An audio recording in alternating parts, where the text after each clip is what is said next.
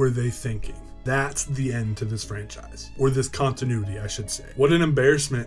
It's a travesty of creative decisions that barely qualifies as a Halloween movie, stitched together to make a Frankenstein-esque type of horror film that bites off way more than it can chew. But okay, it's time to look for the good. That's the motto, we gotta stick to it. The production is quite good. Cinematography, lighting, aesthetic, practical effects, framing, all shot really well, all really good. The directing even is really most well done. David Gordon Green is very talented. But the editing has some huge blunders throughout that added on to the strange decisions, but we're focusing on the good. We're focusing on the good. Yet that's kind of hard to do when you've had one of the weaker scripts since Halloween Resurrection. It may be stronger than the zombie films, but that editing, again, I'm a stickler for editing. It's obvious this movie was chopped to pieces, as it feels like there's several plot details and elements completely missing from the movie that were more than likely filmed based on how it feels like it flows. I will also say that the last 15 minutes of the movie were actually quite good, despite a wait, that's it feeling to it when the credits roll. You know what, spoilers from here on out just because I can't anymore. Spoilers if you haven't seen Halloween Ends. Go. The decision to fast forward 4 years made me nervous, and it turns out I was right. Michael's just been living in a sewer, occasionally killing and maybe eating folk, and no one notices. What's up with the homicidal homeless guy? Why does Michael act like Pennywise in the sewer? When the prologue finished, I was already uncomfortable, as the death of children always bothers me. But good grief, I didn't think the misery would follow this guy into making him a killer or the next Michael Myers. I don't even fully understand what happens, as the film has almost zero interest in telling you why. It's not just that he breaks under the pressure of feeling ostracized by the town. Something happens when he makes that connection with Michael. They make eye contact, and now he's a killer. And that may seem reductive in how I'm saying that, but the film doesn't give you much more to chew on. It's under this guise of ambiguity that you should decide for yourself. But that seems lazy. Corey becomes Michael for a good stretch, but I'm never fully buying why the sudden snap in connection with Michael, whom he beats in a fight and steals his mask from. Why the heck did he let him live anyway? Either time, why did Michael let him live, and then why did Corey let him live? After all of that, Corey kills himself, or at least it looks like it, until Michael finishes the job. Over Allison? Not that she's not great or anything, but that romance is solely built on shared trauma that's never fully believable in its pacing or its ideology or how it really plays out towards the end.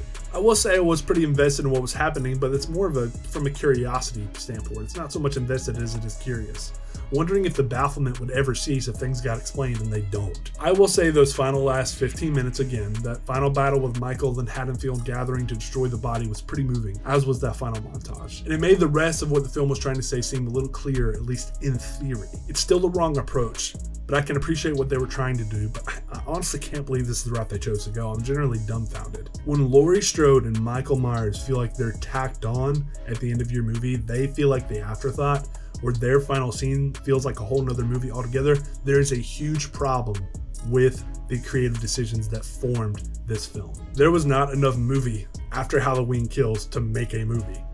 I used to say that Kills could be tacked on to the ending of 2018, but I'll rescind that now. Halloween Ends needs to be re-edited and just take out anything that's not focused on Laurie's journey. That 25 minutes of screen time she has could be a great ending to Kills, but instead we got this whole stretch. This just goes to show that slick production techniques don't make up for a half-baked story and clever editing that can't hide a fragmented script. No matter how good it looks or how compelling individual scenes are on their own, the collective whole is a disaster and approaching something entirely wrong, trying to fabricate something as an ending that goes in a direction that most won't care enough to try to dissect, but I will try for you, I suppose. The commentary I can appreciate, as it's about the cycle of evil and the trauma and violence it causes. And if this had been the main thread with Laurie, it would have been better, as there's some powerful messaging there beneath all of the confusion you will have watching it. Moments of it do shine through, especially in the final dialogue from Laurie, and I'm thankful for that at least. It was a clever way to use the term the shape in the film. Evil takes shape as Michael Myers. But instead of leaving the film with that being on my mind, I'm so bewildered by all the creative decisions in the movie in that final shot where it's just the empty room and Michael's mask just sitting there. It doesn't hit as hard as it should, and you come to the credits with this feeling like, okay, I guess that's the end. One other final note. I do appreciate that this shies away from any pointless, gratuitous nudity or overuse of profanity.